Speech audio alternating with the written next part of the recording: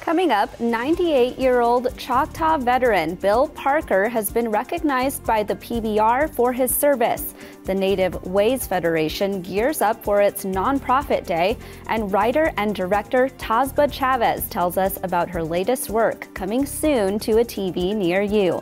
I'm Aaliyah Chavez. Join us for those interviews plus headlines from the ICT Newscast.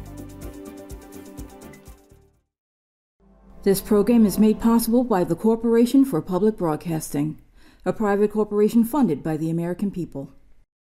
Arizona State University welcomes 3,500 Indigenous students from Arizona and across the nation. It serves one of the largest populations of Indigenous students among U.S. colleges and universities. We created a sense of place for tribal nations to create futures of their own making through community outreach and research, taught by world-class Indigenous faculty where they see a reflection of themselves and their experiences. Find community at ASU.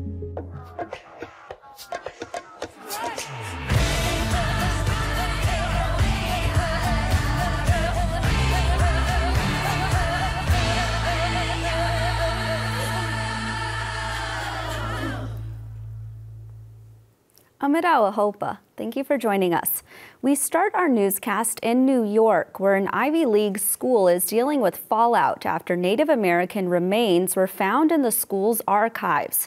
Cornell University has returned 3 sets of ancestral remains to the Oneida Indian Nation. The remains were unintentionally discovered in 1964 while digging for a water line. They were brought to a university professor who placed them in storage within the school's archives until their recent discovery during an inventory check. Oneida Indian Nation Representative Ray Hellbritter said it included an adult man, a child 4 years or younger, and another child who will be laid to rest. As required by the law called the Native American Graves Protection and Repatriation Act, the remains, as well as 22 funerary objects, were returned.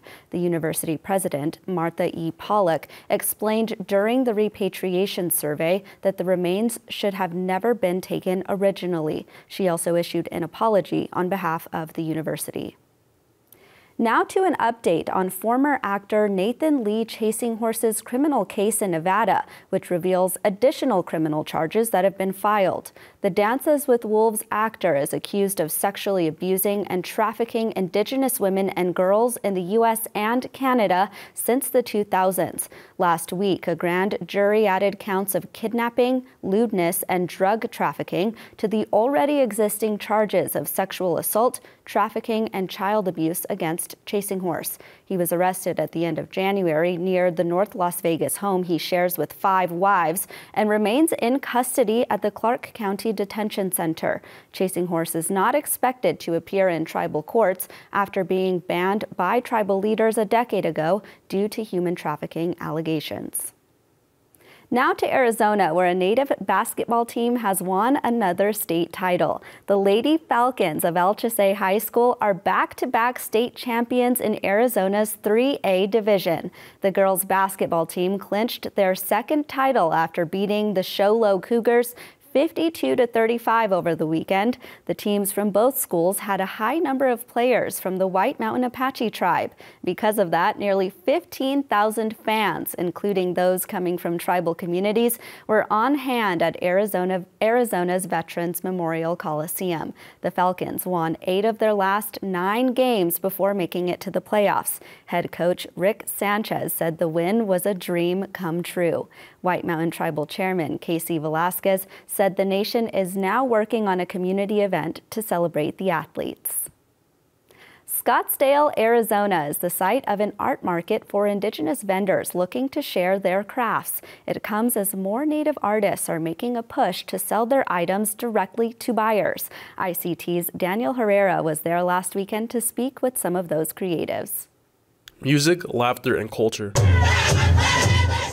That's what you would hear as you walk around and explore the 40 Indigenous vendors at the Native Art Market. From jewelry to pottery to photography, all these Indigenous artists come here to have a space of authenticity. It makes me feel like there's, like what you said, there's a space for us. There's some place for us, for Native Americans to be recognized, and that that our art is being shown, and that it's authentic, and everybody here is authentic, and that's really, I mean, that's important to get that out there, and for people to identify that that it's not fake. As people walk and check out all the vendors the market has to offer, younger generations can look to them for inspiration. It influences kids, it influences entrepreneurs that, you know, you can do cool stuff. Now the market hosts vendors from across Arizona, all who come here to showcase their art. A market exclusively for Native artists puts them into the spotlight and showcases Native American culture. Been coming here for the last couple of years. It's a very good outlet for a lot of artists. If you missed the market this week, don't worry. The Native Art Market is open weekends November through March. In Phoenix, Daniel Herrera, ICT News. And those are the headlines for the ICT Newscast.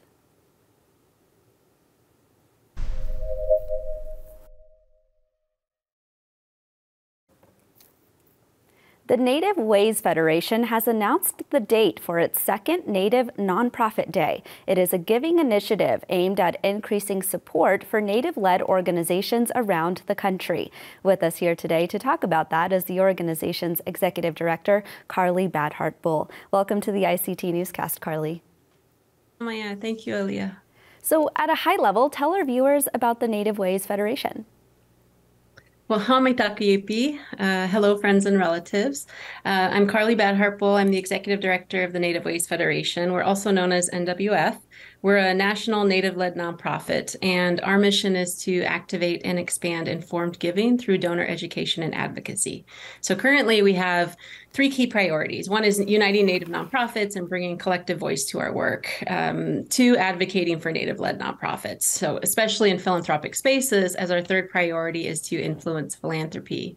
We're focused on increasing support for Native-led, specifically nonprofits. And we were founded over 15 years ago by a group of national Native nonprofits with a common agenda item related to access to philanthropic resources, or the lack thereof, and a collective drive to do something about it. Our founding members consist of 6 of the most well-respected organizations out there who have been around for a long time. You know, the Association on American Indian Affairs just celebrated their 100th anniversary. Other members include Native American Rights Fund, American Indian Science and Engineering Society, National Indian Child Welfare Association, American Indian College Fund, First Nations Development Institute, and the presidents and CEOs of our founding member organizations make up our board of directors. So over 15 years ago, they started coming together. Their leadership from their organization started coming together around issues related to the lack of adequate support to Indian country by philanthropy, which unfortunately is still a huge issue today. Research has shown that less than 0.5% of philanthropic dollars are making their way to our communities. And that number is questionable, as the number to Native-led entities is even lower. And so that brings us to another aspect of the issue our founding members started coming together around, was that the larger grants supposedly going into Indian country were going to non-Native organizations. And whether those resources were actually making their way into our communities was particularly questionable at best. And again, this is still an issue that philanthropy needs to recognize and change. Our Native-led organizations know how to best support our communities. We're the ones closest to them, as we're part of those communities. So Native Ways Federation is aimed to be a resource for the Native-led nonprofit sector and philanthropy, as we aim to increase awareness and support for Native-led organizations. Tell us about your upcoming Native Nonprofit Day. What is that? So Native Nonprofit Day, we're really excited to announce this is going to be our second year. It's a national giving initiative aimed at increasing support for Native-led nonprofits. So everyone is encouraged to uplift Native-led nonprofits leading up to and throughout the month of May, leading up to Native Nonprofit Day on May 19th in 2023. Native Nonprofit Day started in 2022. We had our inaugural year last year after we were approached. Native Nonprofit Day started last year after we were approached by representatives at Google and offered a free domain as part of their .day domain initiative. And we chose to amplify the importance of supporting Native nonprofits by launching nativenonprofit.day. So if you go to nativenonprofit.day, you can find more information currently. And then if you sign up on our listserv, you'll get more information as we get closer to Native Nonprofit Day. But we're solely focused on supporting Native-led. We launched the campaign last year, and over 150 organizations, nonprofits, foundations, individuals participated to raise awareness on the importance of supporting our organizations. Again, as Native-led organizations, we have the solutions to address the issues facing our community. And there's incredible work that's happening across the sector in a multitude of areas, from education, language revitalization, climate change, access to healthcare, addressing issues in child welfare and the law, you name it. Our communities are doing important work across the board. But we need increased support to do our work as effectively as possible and at the level that we know that we're capable of. And so our team has created a toolkit with various resources for Native Nonprofit Day. We're in the process of updating our toolkit from last year, along with some additional resources, and we'll share those with those who choose to participate. It's going to be available at nativenonprofit.day, and you can go there to sign up to get more information. We hope to utilize this as a fundraising mechanism, and we define Native-led or Native controlled as organizations with at least 51% of their board and leadership identifying as Native. We're also particularly interested in supporting those organizations whose mission is focused on serving Native communities and tribes, which so far seems to always be the case when over half the board and leadership is Native. We did choose the third Friday of May for Native Nonprofit Day this year and moving forward. So this is not a one-time, not a two-time thing. We do hope to continue beyond 2023. And we also chose this date because we wanted to do something different from Indigenous Peoples Day, from Native American Heritage Month. We want to encourage folks to be thinking about us year-round, not just on those specific dates. Well, Carly Bad-Hartbull of the Native Ways Federation, thank you so much. Absolutely.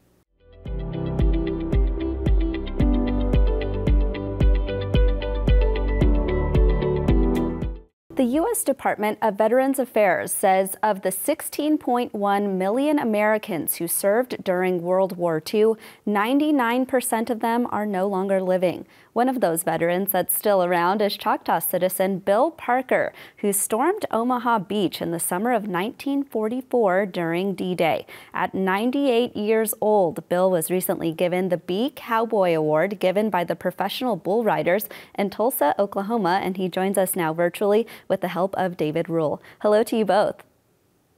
They want you to say hello. Oh, hello. All right. Let's start off with this recent award. Bill, what does it mean to you to be recognized at this level? When we went to the PBR, how did it feel when all those 15,000 people stood up and yelled for you? Well, first place, it was a surprise. And next made kind of wobbly on the feet. But when I got stood up, it made me feel good, real good, to think that many people would recognize me. You were fresh out of high school when you were drafted to the U.S. Army. What do you remember about those early days of service? Your early days of service, Bill, when you were drafted, when you were 18 years old. Well, about all I can tell you to start with, I didn't want to go. I was 18 years old. I lived in the Floor County down at the foot of the mountains. We run our cattle in the back of the mountains, and one of my jobs was to see about those cows. I was a cowboy, and that was what I wanted to be. I went back every day to see about my cows, and that's the way I started out when I was, I'm going to say 12 years old, when I started looking at them, because my mother didn't think I was old enough to go in the mountains, but my dad did. He knew if I got lost, he could find me. Anyway, that's the way I started out in my teenage years. And Well, all kinds of things happened to me when I was a teenager. I went wherever I wanted to went because I had a good horse and saddle, and they didn't have much control of me. But I still had a job at home to do, and I always done that before I left. But one of them was to see about the cows. So I went back in those mountains ever so often, at least twice a week, to look at our cattle. And I went back there one time, found all the cows in a hurry because I hadn't seen them all before the last time. And then I found a big vine of grapes, them big blue grapes. I rode up under that and sat there and ate grapes till I couldn't eat anymore. And I come out of the mountains then on the other side, on which I went in, but I come to a road that went back across to the one I was supposed to be on. And I went down it, and when I got up there about halfway, I met a girl at the mailbox getting her mail. Of course, I had to stop and talk to her. I didn't know her, but I had heard of the pretty girls of Rosedale, and I see if she was one of them, why they were pretty. Anyway, I stopped and talked to her for 45 minutes or an hour. Finally, she told me she had to go to the house because they was calling her. So she went. I didn't see her anymore that summer. I thought about her every day, but I didn't see her. That fall then, when they were having pie suppers to sell for Christmas, trees, that would have been the 1st of December. Why, I heard when this little community of Rosedale was having their pie suppers. And I decided to go. Well, I went home and told my mother that I was going to pie supper. And of course, she had to iron me some clothes. She wouldn't let me go looking like I was. Made me clean up. Anyway, she ironed my clothes. And then she asked me about money. And she said, "You can't go to a pie supper without money." I said, "I can't go then, I guess, because I don't have any." And she said, "Well, go to your daddy and see if he's got some." That is just like getting it out of the United States. What a beautiful story there. Thank you so much for telling us about your late wife, Colleen, and thank you so much for joining us. We send you the very best. Said thank you for joining us. Oh, okay. Bill was probably the only man that stepped on Omaha Beach on the first wave that fought all the way through France, Belgium, Holland, and into Germany. He's probably one out of the whole company that made it that far. Well, we thank him for his service so very sincerely. Thank you so much again. From hit shows like Reservation Dogs and Rutherford Falls, Tazbah Chavez is a force in television today. Her latest endeavor is writing and directing an episode for a crime drama Accused on Fox. There are twists and turns throughout the episode, following a group of friends and the drama that follows their attempts to shut down a uranium mine. ICT's Paris Wise sat down with the creative for a behind-the-scenes look at the project. So you wrote and directed an episode of Accused on Fox, which premieres tonight. Very exciting. Tell us about the show and the episode. So Accused is, it opens on a courtroom defendant, and it's an anthology series, so every single episode is different.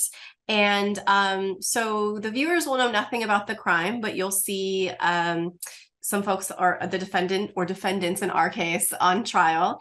And so it's told through the defendant's point of view through a series of flashbacks, and you sort of find out why they ended up in trial to begin with.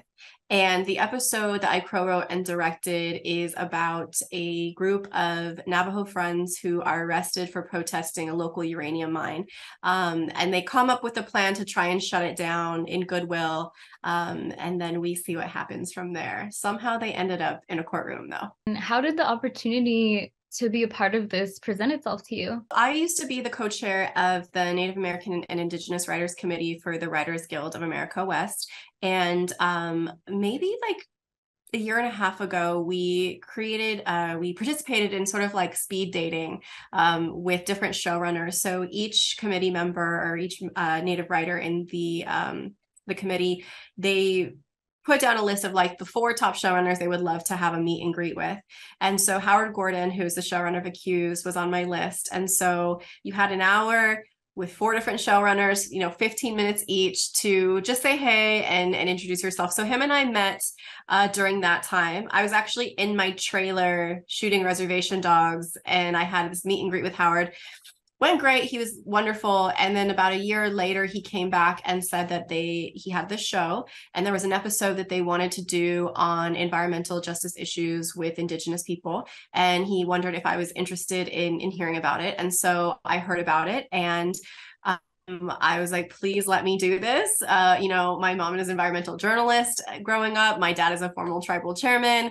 I grew up sitting at dinner tables where environmental activism and issues were discussed all the time. I spent a lot of my spring breaks at protests. Back then it was in Nevada for nuclear waste test sites at Yucca Mountain. And so when they came to me with this, I was like, yes, I would love to do this. Please choose me. And so that's sort of how this came to be. Speaking of working with other great people, Robert I. Mesa, Kiowa Gordon, Natalie Benally, Forrest Goodluck, they're actors in the show. How was it working with them? They're incredible. I had the best cast. Each of them are so talented and bring such a different dynamic to the episode. They work really well together. All of them were such a joy to work with because it's like they're so open to trying things, and they also have great relationships outside of the set. So I think that really helped. Some of them had known each other for years. And then each of them I sort of had some touch point with, like Robert I had met years ago and we had some friends in common. Kiowa had been on Reservation Dogs. Natalie actually met as a dancer first years ago when I was doing poetry and she was dancing. And then Forrest, I've been an admirer of his work. And so, it was sort of the dream team of cast that I was able to pull together. And it was the dream to be able to cast as many Navajo actors in these lead roles as possible. And we did a pretty good job, including with Deanna Ellison. She plays our attorney as well. This episode covers a very real issue in Indian country. Does that make your job as the writer-director easier or more difficult? And can you walk us through why? I was very conscious that the scenes that we're recreating are things that a lot of our actors, our background actors, have probably experienced in real life. And so we took a lot of care on set to make sure, like, for example, our medic, I had her, she carried on her sweetgrass, sage, tobacco. When the background extras showed up, who were all First Nations folks, who I am so thankful that they showed up, because people were like, we can't find that many Indigenous background. I was like, yes, we can. It's called Instagram. It's called Facebook. So, for example, when that bus pulled up with all of them, I went onto the bus and I just with the medic and let them know that I understand that we are portraying a protest scene. I understand that we're portraying tear gas. And if at any point that becomes triggering or hard, or you need to take care of yourself, our medic has sweetgrass, she has sage, she has tobacco, whatever you're needing for however your people pray, or you need to take care of yourself, please let us know if you need to step away. And so we did that with all of these hard scenes so that people also knew that they were taken care of spiritually and as human beings. And I think in that way, I hope that it was an easier time for people to shoot versus putting people through more trauma and not being considerate or even acknowledging that that might be something that's hard for them. So to answer your question, I think like, yeah, it's both. It's like, it's difficult to get right. And then I think you can make it easier on people if you go about it in a good way. You've written and directed for other major TV shows that have been Indigenous led. What was it like to bring your voice and this story into this space where there's many different voices of different backgrounds? Yeah, it was incredible. I mean, I have to give a lot of respect and gratitude to Howard Gordon, because when he went on this journey to have this anthology series and to have different communities of different backgrounds and issues, he really, I think, walks the talk in terms of handing over the pen and handing over the set and the camera to the people who understand these communities best. And, you know, for myself, that meant that, you know, being able to co-write it, being able to direct it, being able to cast who we wanted, like him and Fox and the entire crew really went to great lengths to be able to bring this world to life. And so I think, you know, when you look at the anthology series and you see all of the different communities it's going to represent, I love that we have an episode. I love that we have a very powerful, very nuanced episode, and that we were part of the conversation of injustice and the justice system in America, because I think so often we're sort of like left out of a lot of that. And so it's been very, very cool. I'm super, super proud of the work that we did. Well, your episode of Accused will be out tonight on Fox. Accused airs every Tuesday, and episodes are available to stream on Hulu the next day. Writer and director Tazbah Chavez, thank you so much for joining us. Thank you so much for having me, Paris. I appreciate it. And that's a slice of our Indigenous world. For all the latest, visit ictnews.org. From all of us in the newsroom, stay safe, my relatives.